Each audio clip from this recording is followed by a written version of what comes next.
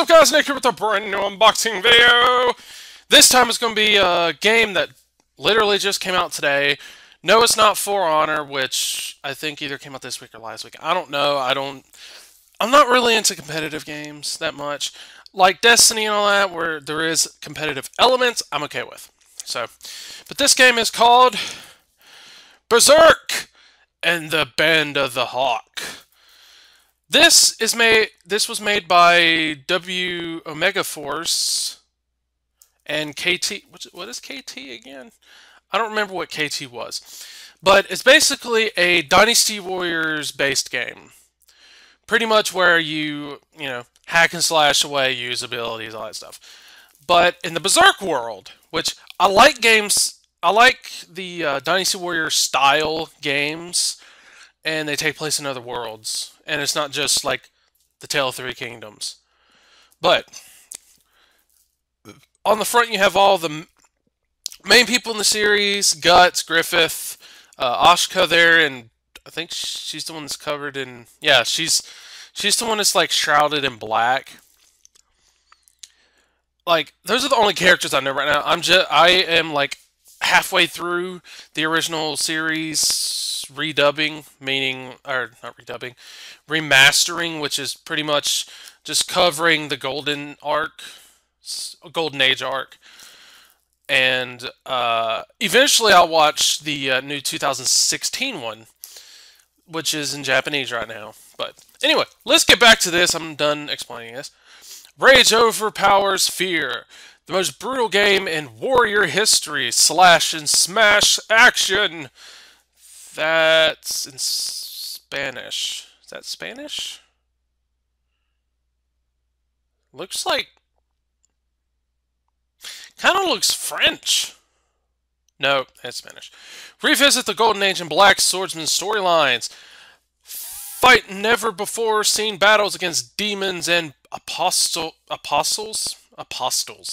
I can't pronounce words. Play as Guts and other characters from the Band of the Hawk. 2 hours of anime footage included. Game features Japanese voices only. I don't have any issues with that. I've played game. I used to have issues with playing games that were Japanese speaking only. But as long as you have subtitles, I'm fine with it. Because Cyber Sleuth, same thing. Digimon Cyber Sleuth, that is. 1 player only. I'm surprised there's no multiplayer there. 25 gigabytes minimum, which nowadays isn't so bad. Rated M for blood and gore, intense violence, language, partial nudity, and sexual content.